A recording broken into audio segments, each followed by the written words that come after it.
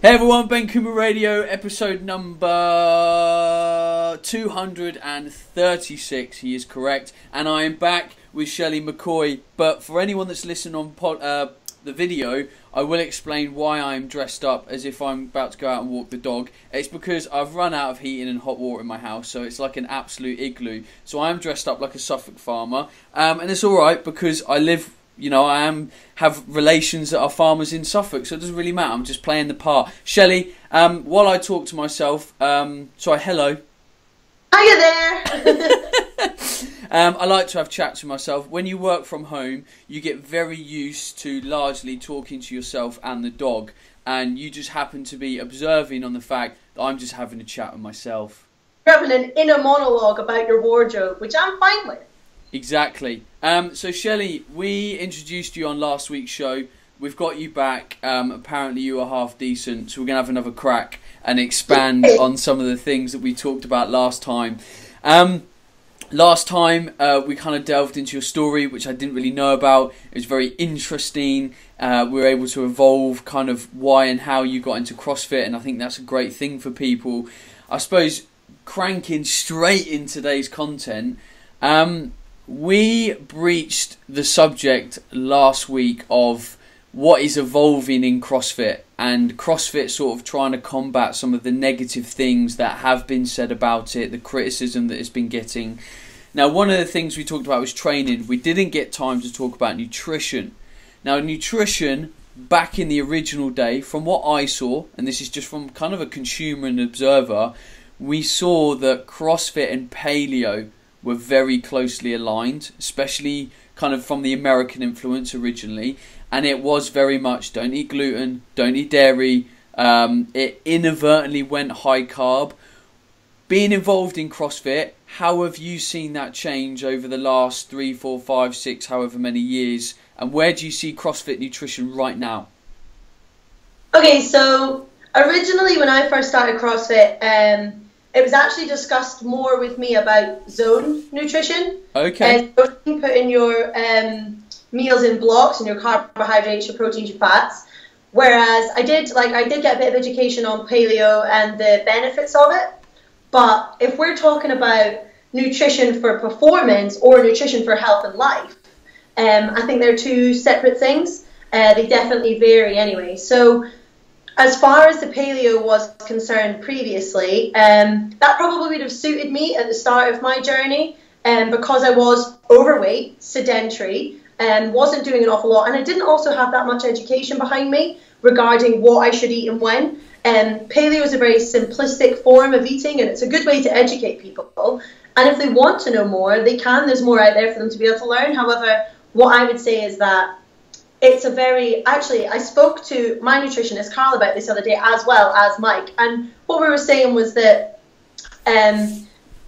it's very simplistic. It's single ingredient meals, and you look at your proteins and your fats and your carbs and your lean meats and your nuts and seeds and berries, and you get your carbohydrates from your vegetables. And that's very good, and it's a good thing to get started on for people's education. But as far as CrossFit's evolved, the standards massively evolved. And what we would see 3 years ago go into some of the highest level now would be like the warm-up.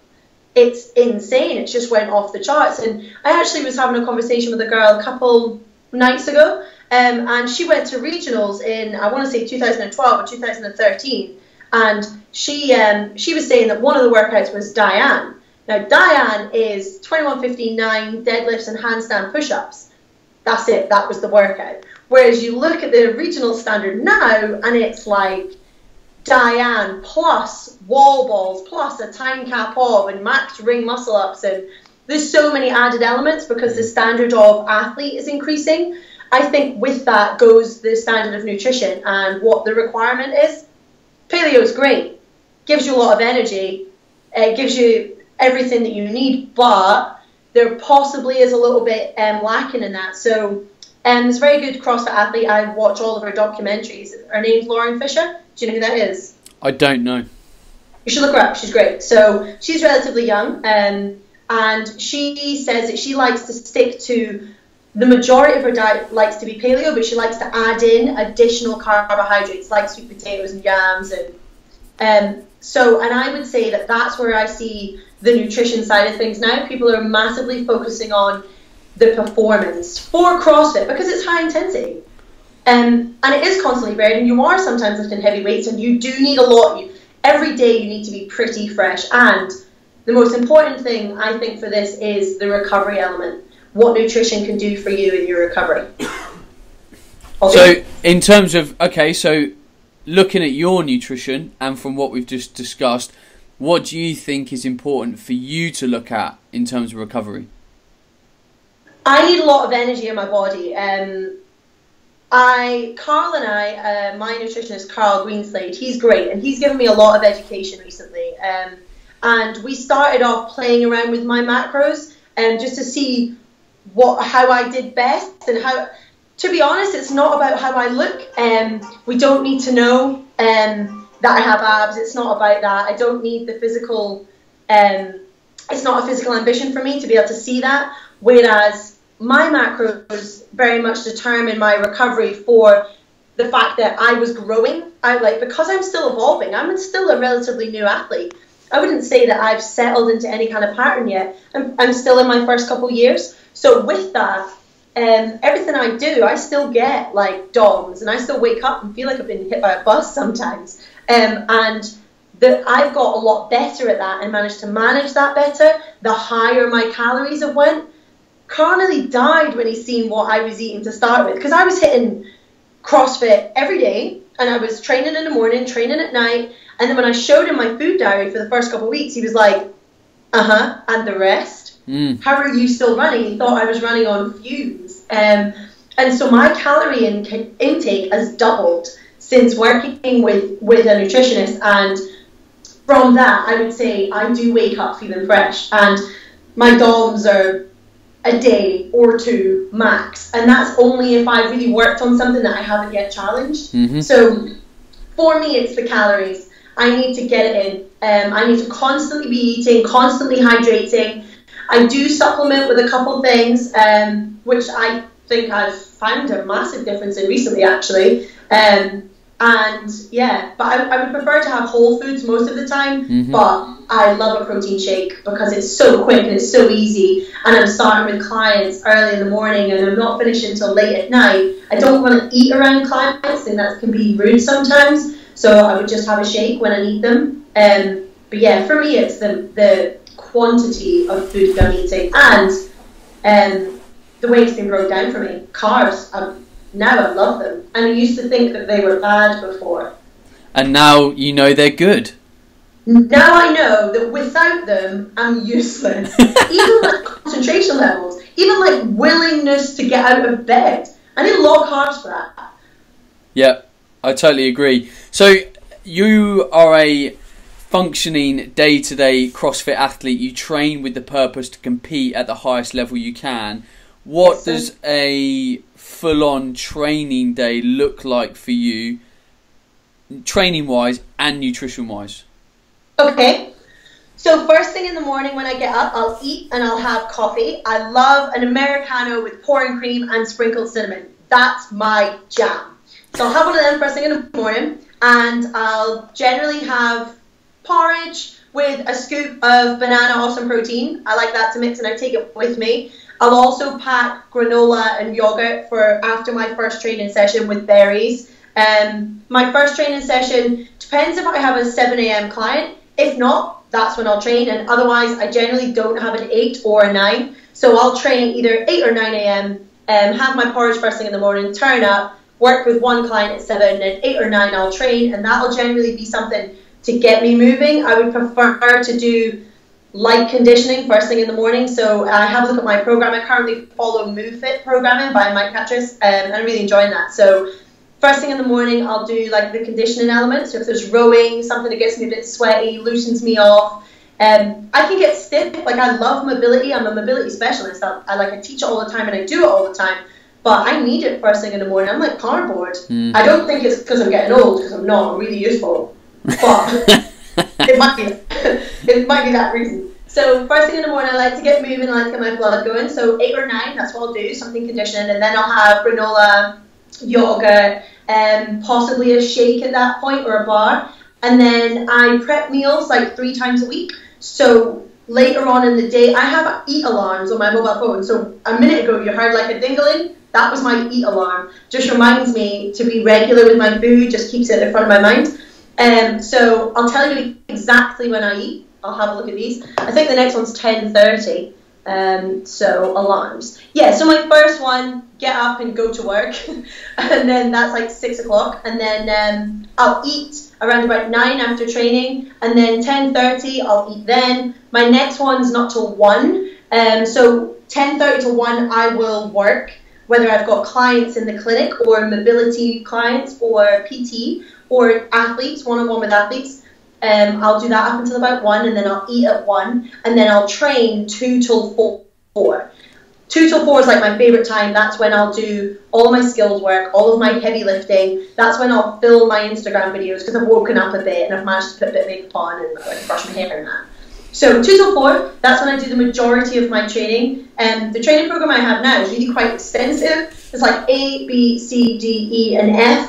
So like I'll probably do 2 components of them first thing in the morning and try and do the most of them between 2 and 4. So like, for instance, today I had engine work and it was deadlifts with calorie rowing, with handstand push-ups, with bar muscle ups. And first thing, then I also had strict press. I also had deadlift as a separate component, and then there was split jerk and power jerk and stuff in there too. So I did most of that then. If I don't manage to finish those elements then, I'll do them later on at night when I finish around about 8 o'clock. But I'd quite like to keep it as a morning session and 2 till 4. So when I finish work, I can go home because I have meal prep to do. I eat again at 3:30 and then again at 6:30 and then before bed if I need to. I'm actually on flexible dieting, so I track my food. Every time I eat, I put it into my log and I have a look at what that meal would have consisted of and how much I have left during the day. So when it comes to nighttime, if I've got, say, 40 grams of carbohydrates, 20 grams of protein and like 12 grams of fat, I might be able to have a cinnamon raisin bagel with butter and peanut butter as well.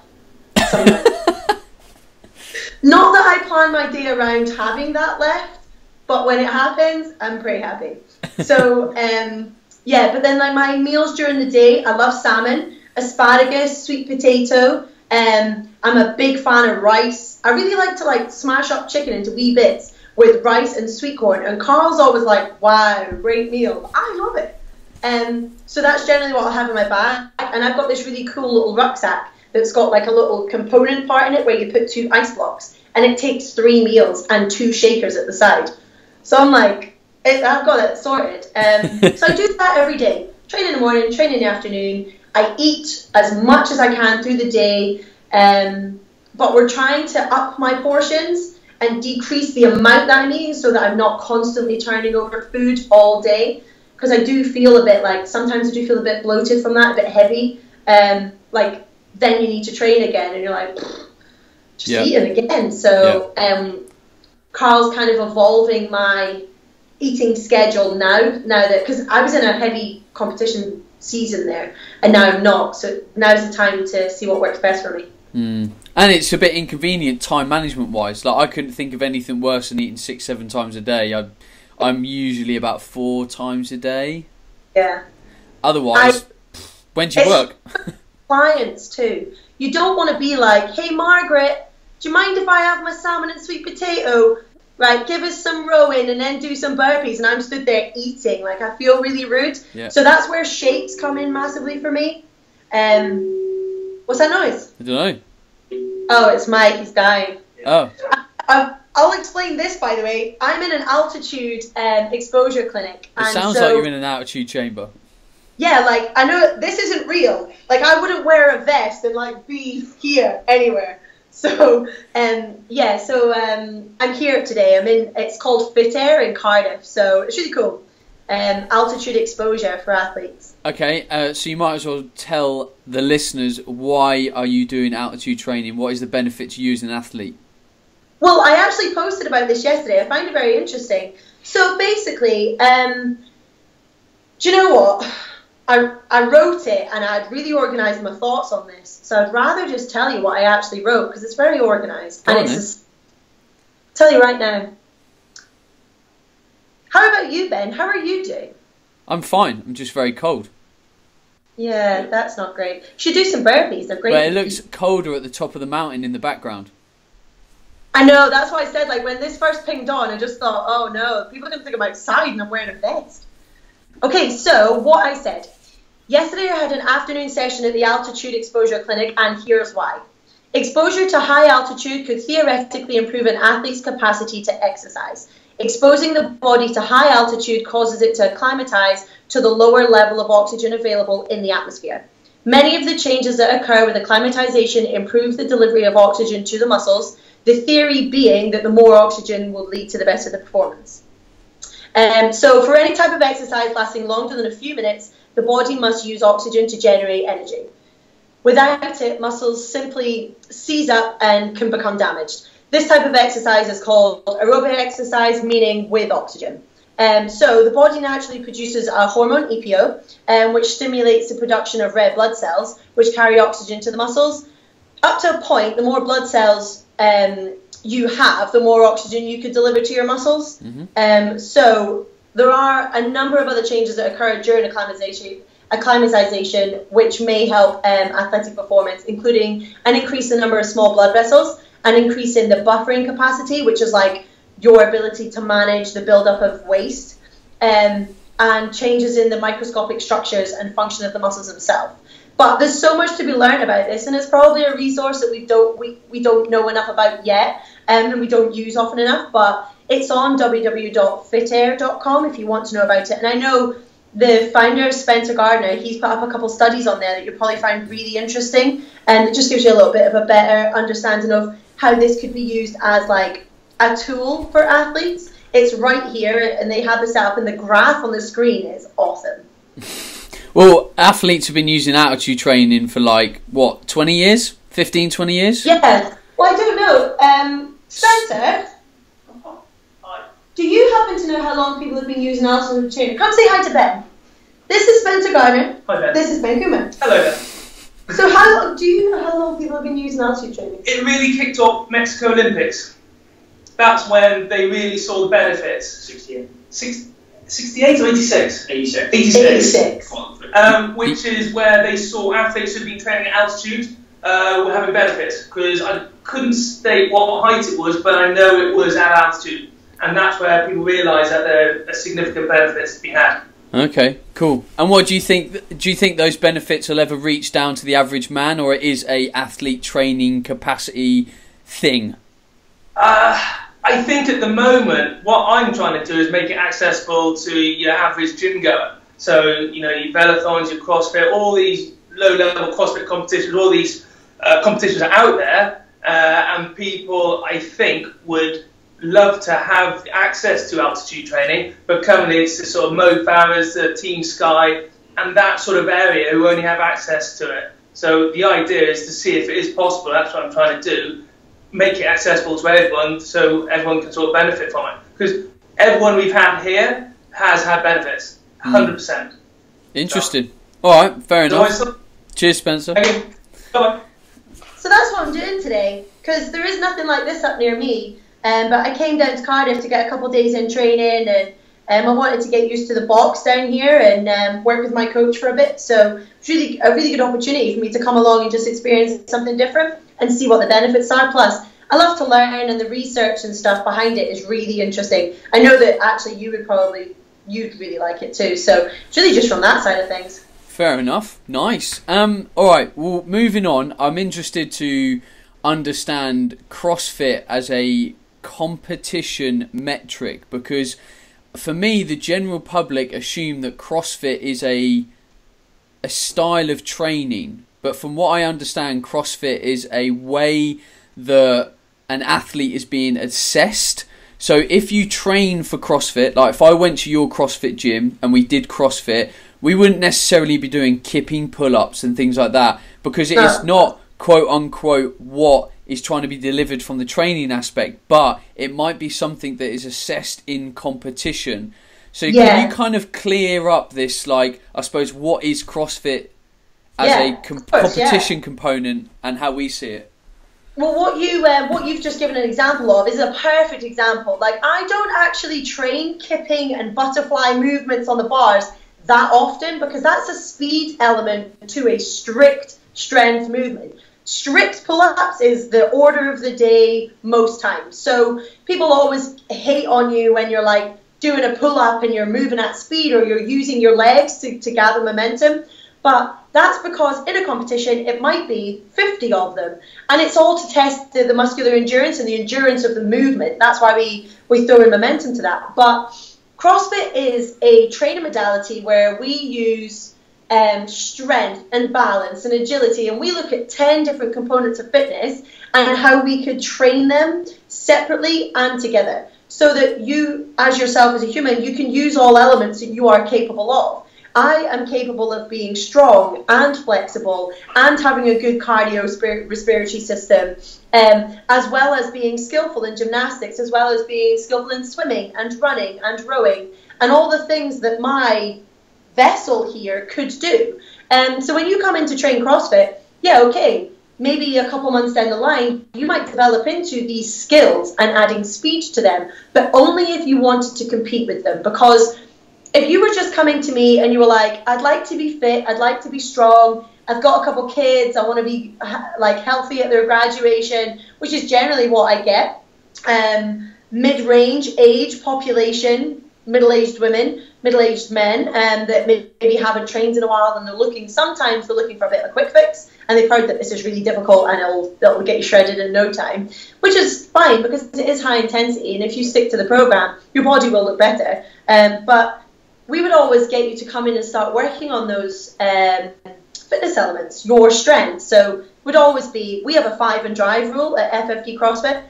If you cannot do 5 strict pull-ups with good form without struggling, we're not going to teach you anything else. We're not going to teach you kipping or butterflies. And also, I would say that things like that, they require a lot of stability in the body, which is built over time using strict elements. And like, we will probably start you off with quite small based movements and quite the compounds, like your squat, your deadlift, your press, as well as push-ups, sit-ups, and that's all considered your gymnastics. Push-ups, sit-ups, burpees, pull-ups, and then any other skills that we can help you with, like even things like pistol squats, one-legged squats.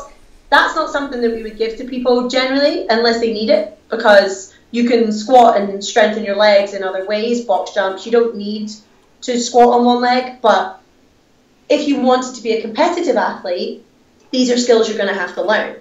But I would say you probably needed a solid 6 months or so just in the strength cage, just being able to use your body correctly in the right movement patterns. For me, I'm really rigid with how I work with people. I'm like, unless you can do this on a PVC pipe with perfect form, I'm not giving you any weight. Because I'm all about strengthening positive movements and positive strength gains, instead of just saying, right, well, you probably could manage this. Let's see. That's not how we've ever worked. Interesting. So looking back at the pull-up example, when the original CrossFit programming came about, would they have said, right, we're going to get you to do 50 pull-ups? And the first ever time they did a CrossFit competition, everyone did 50 pull-ups. And then some dude went, hang on, I can be faster at this if I work out how to create efficiency in this movement.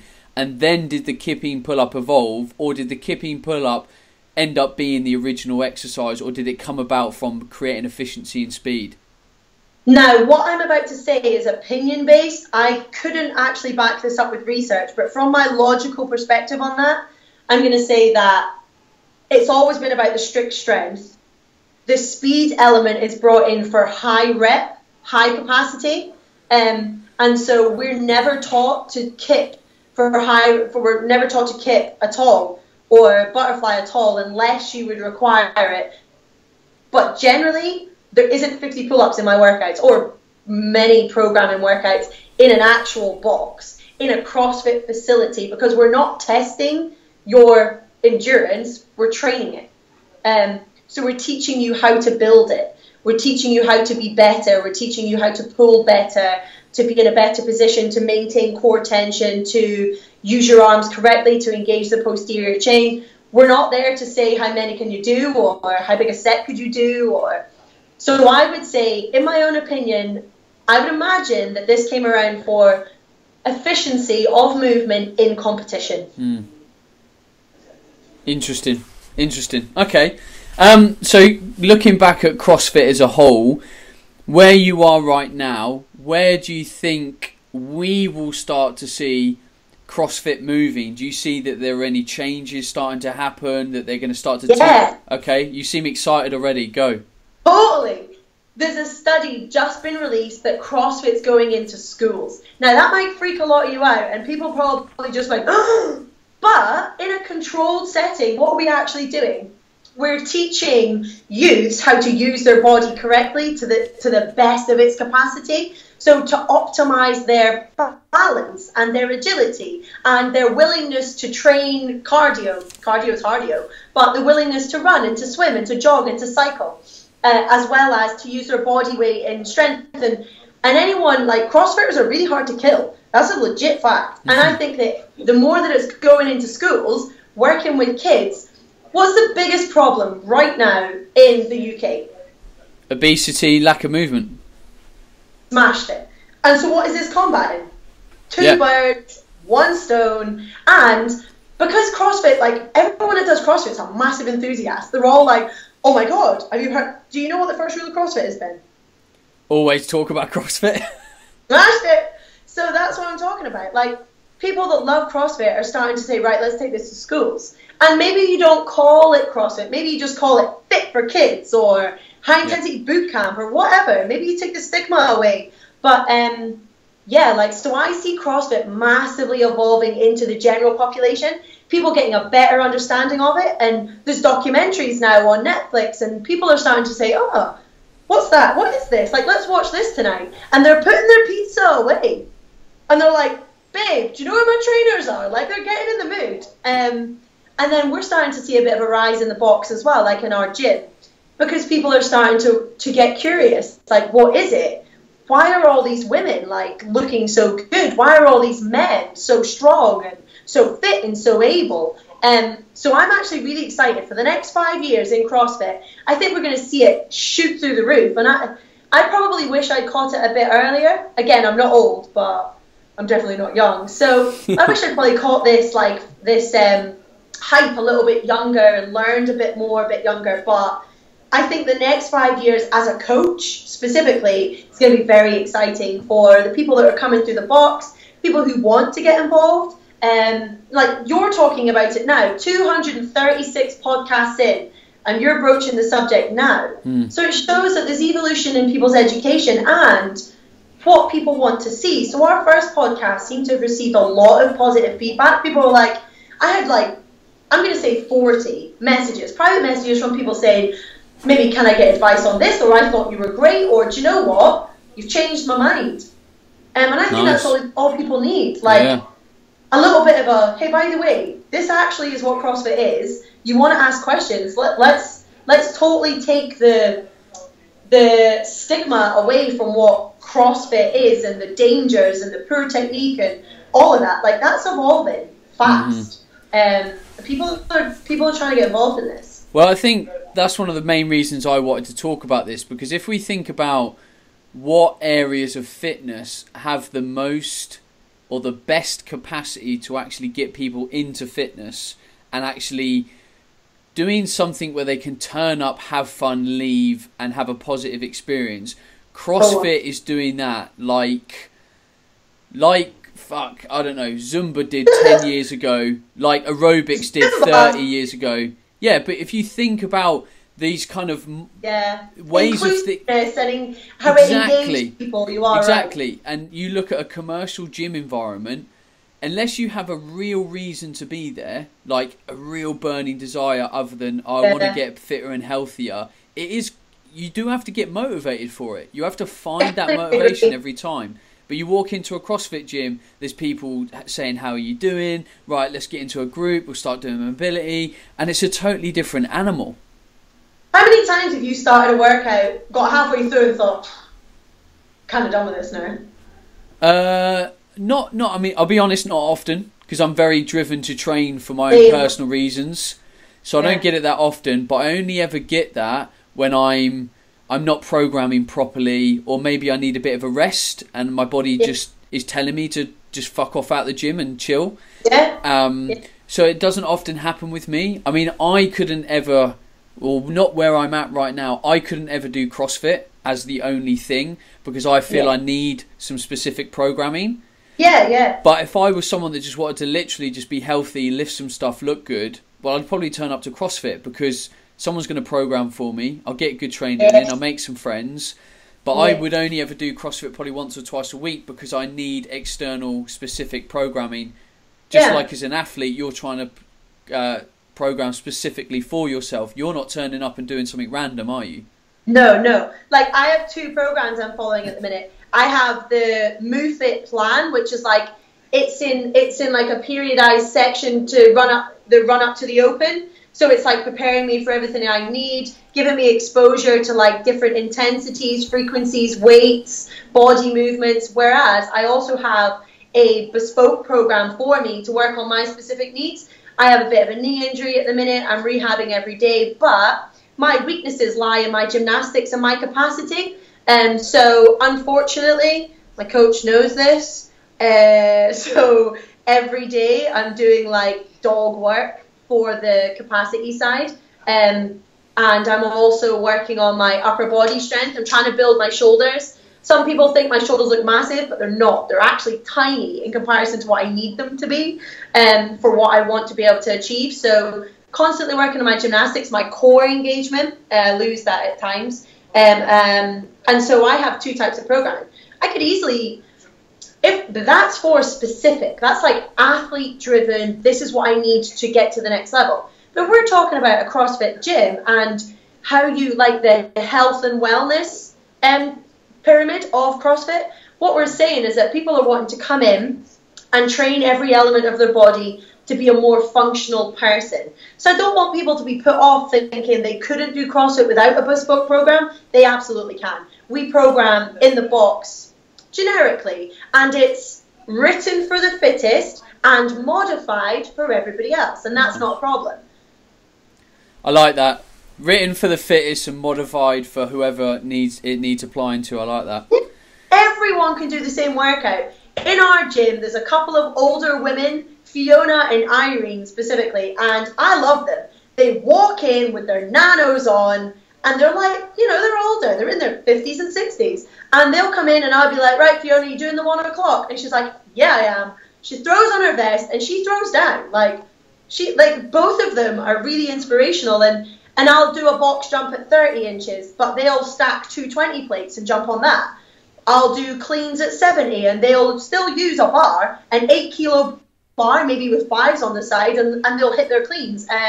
When we do pull-ups, they might do jumping pull-ups, or they might use supine pull to the barbell stacked on the rig. Like, they'll just modify everything, and at the end of the day, it's all relative.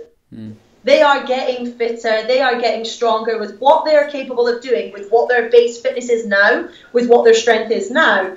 I remember when they first turned up and they didn't do any of those things. A lot of it was just body weight work.